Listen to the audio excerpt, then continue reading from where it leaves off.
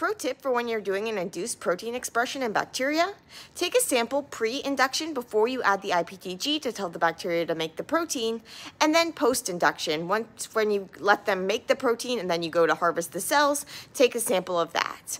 Now run those two samples side by side on an SDS-PAGE gel, and you should be able to see an appearance of a new band in the post-induction sample that wasn't there in the pre-induction sample, and that corresponds to the size of your protein compared to the latter. And so here is how you do it in practice. Super duper simple, and it can save you a lot of time if you then were to not do that and then try to purify a protein that isn't actually there. Purifying a protein can be a lot of work and can also be really expensive, as I'm learning when trying to order supplies for my lab. So you want to make sure that you're not wasting that time and energy trying to purify something that wasn't even expressed. The way that you can check for this is by running a gel on samples taken before you induced, so before you started expression by adding IPTG, as well as after you induced and you expressed it for a while. If you run these samples on an SDS-PAGE gel, you should see the appearance of a band of interest that is in the post-induction sample, but not in the pre-induction sample. And this band should correspond to the expected molecular weight. If you're using a system like a T7 system, where basically in this case, you have your gene under the control of a T7 promoter, which it doesn't have to share with the bacterial's own messenger RNAs, in that case, you can get a really high overexpression. So you can get about like 50% of the proteins being made being the protein of your interest. And so you get this really nice fat band. In other cases, if you're using a weaker promoter, which you might want to do if your protein is, say, toxic to the cell, or for other purposes, it needs longer to fold, this sort of thing. You don't want it to try to stress the bacteria out by making too much of the protein and then making a bunch of not so great protein. If you want smaller amounts of more soluble, better protein, you can use a lower expression. So in that case, you wouldn't get as dark of a band, but you should still hopefully be able to see the appearance of a new band at the right size. And so this is what I'm hoping to see when I run my gel today. Now, in terms of the practicality of running these gels, basically what I do is before I induce the cells, so you should be monitoring the OD over time, seeing how these cells are growing in order to know when to induce them.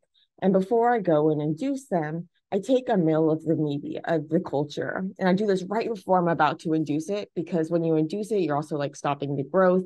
And I want to make sure that I have like roughly equal amounts of cells in my pre-induction sample and my post-induction sample. So I take a mil at that point. And then I'm also going to take a mil right before I harvest it. So right before I spin all those cells down, I'm going to take a mil of that media. In both of these cases, what I'm going to do is at the time I take the samples, I'm going to centrifuge it, and just in like one of those little like benchtop microcentrifuges at top speed for about 10 minutes. It doesn't have to be too exact. Sometimes if I'm in the middle of other stuff, I'll just set it to hold, and that way I don't forget about it. And if I do forget about it, it'll still have pelleted out and not resuspended. Because at the same time that it's spinning down, I'm going to also be working on harvesting and things like this, or inducing. So you spin those down and then you remove the liquid media, because what we want is the pellet, which has the cells in it. Now, what we really care about is the proteins inside of that pellet. And so we're going to need to lyse open the pellet. And so to lyse open the pellet, we're not going to do a whole fancy thing like we do when we do a whole lysis from the giant pellet. Because we have such a small little thing, all we have to do is resuspend it in our SDS-PAGE sample buffer, which basically it has a detergent in it, typically SDS or or LDS, lauryl dodecyl sulfate. And when we heat it up, and it'll help with the detergent, it's going to help lyse the cells. So the cells are going to break open. And then that detergent's going to coat those proteins, and then we can run them on our gel. But we don't want to get all that clumpy membrane and stuff run on our gel, because we're not going to be doing any sort of like big centrifugation step to remove it. Instead, we're just going to do a little centrifuge, just like typically just do like one of those like pulse centrifuges, just spin it briefly. You want to get that heavy stuff to the bottom. And then when you load, make sure that you're not loading from the very bottom of the tube. Instead, load from like the soluble stuff on top. And typically I load about 5 microliters of the supernatant. Sometimes if you're not exactly sure, what I'll do is I'll run a couple of lanes with different amounts of supernatant, because sometimes it can be like overloaded or underloaded. And also this is going to help you when you're trying to compare between lanes, see if there's like a faint band. Does it still look that faint in this lane too? Or is it just kind of like a trick of the eyes or a problem with the loading of that lane? So because you took the same amount of sample pre-induction and post-induction, you should have roughly similar amounts. If you don't, you can also just like test this by measuring the protein concentration and normalizing between the two. Or sometimes it doesn't really matter exactly whether they're equal amounts total, because you can compare between what you're trying to do is compare between the two and look for the presence or absence of the presence of a new band.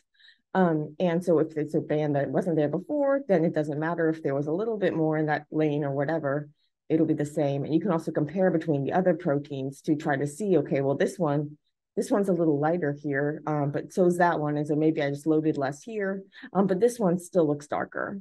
So basically, you just have to kind of analyze the gel however best makes sense. Now, sometimes, so ideally you take that 1 ml sample pre-induction and you take a 1 ml sample at time of harvest, and that's what you're running. Now, say you forget. Well, if you forgot when you were harvesting, what you can do is you can just take your pipette tip and take a little bit of that pellet after you pellet it, and try to make it match kind of the size of the pellet from the other one. In this case, you're probably not going to have equal amounts. And so what you might want to do is go ahead and resuspend your sample in just like water or buffer, and then try to quantify it, and then add your sample loading buffer to equal amounts of both of them. Or you can just kind of wing it and just compare between the two lanes, even if they don't have the same amount. If you forgot to take the pre-induction sample, well, now things are a little harder. If you like realize right away, what you can do is you can go and you can go ahead and take that pre-induction sample, which is basically like at time of induction, like right post-induction. At this time, the bacteria won't have had enough time to like have gone and start making much of the protein. So as long as you spin that down and you freeze it right away, you should be okay. Then use that as your pre-induction sample. That's not technically pre-induction, but is practically pre-induction. If you realize a couple hours in, still go ahead and take a sample. You should still see a lighter band there than in your later sample, and it's better than nothing. But if you don't remember until the time post-induction, well, now you're kind of out of luck. You can still look for the presence of a band of the right size, but you won't know if it was there in the pre-induction as well. So you might want to like make a note for yourself, put a Post-it on your IPTG stock or something, like take pre-induction sample. Yeah, because it's very easy to forget, especially when you're in the midst of a bunch of experiments. And yeah, it's just easy to forget those things. So that's the basics of checking for expression. If you don't see expression, you can always troubleshoot, try maybe changing your IPTG concentrations, your induction time, your cell type, all of these various things. And if you're doing it a couple times and you see like a really faint band and you're not sure if it's your protein, you might want to go ahead and do a small scale purification, just to see if it really is, if there is any there, or maybe run a Western blot to see if it is expressed, if you have an antibody, say for the tag on your protein or for your protein itself. And I have a whole post on how to troubleshoot expression and things like this that I'll direct you to. But hopefully you don't need to worry about that, and you get a nice strong band like this, and then you can go ahead and proceed with your protein purification. You can also do this at like small scale. If you're trying to optimize your conditions, do like small scale with different conditions. Test the pre and post induction. When you find the one that seems to work the best, then go ahead and try to scale it up. Although be aware that not everything always scales up as nicely as you would hope. But speaking of hoping, I hope that this post helped you. And remember to take those pre and post induction samples. And you can just stick them in the freezer, by the way. So you don't have to run your gel right away, especially when you're taking that sample pre-induction. Just go ahead and make sure that you are freezing it fairly quickly. You can do this before or after you prepare the SDS-PAGE sample. Typically, I just freeze the pellet and then I prepare my samples at the same time the next day before I go and run the gel. But you don't want to let them like keep growing and dying and stuff in the tube. and the protease is digesting things and all that stuff. So you just want to freeze things that they are. So hope that helped.